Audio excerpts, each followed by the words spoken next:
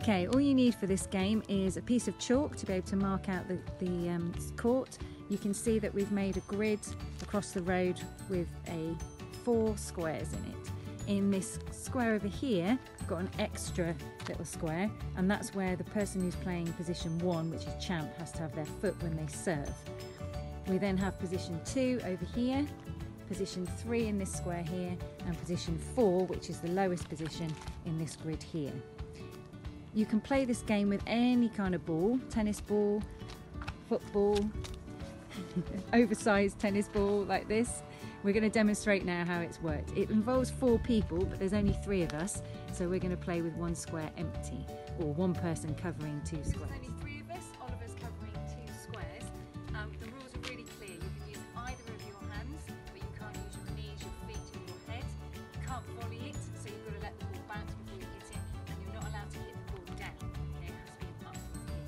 Oliver is starting as champion, as champ, so he's got 1 foot in the square in order to serve, but once he's served, he can move anywhere to cover his 2 squares.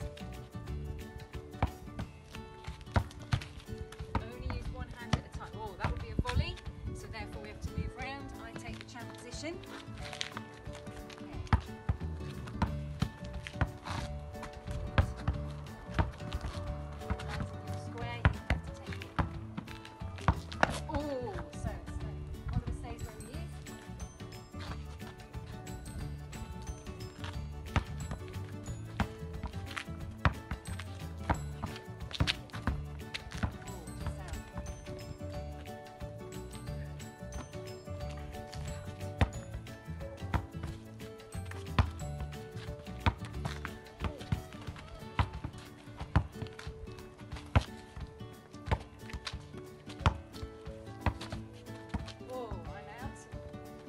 Down to the bottom square, Oliver moves up 1, and Harry goes into the top square.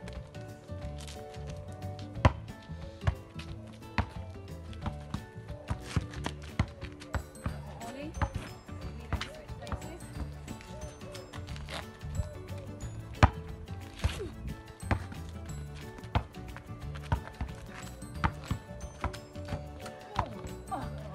So I move down because I'm out.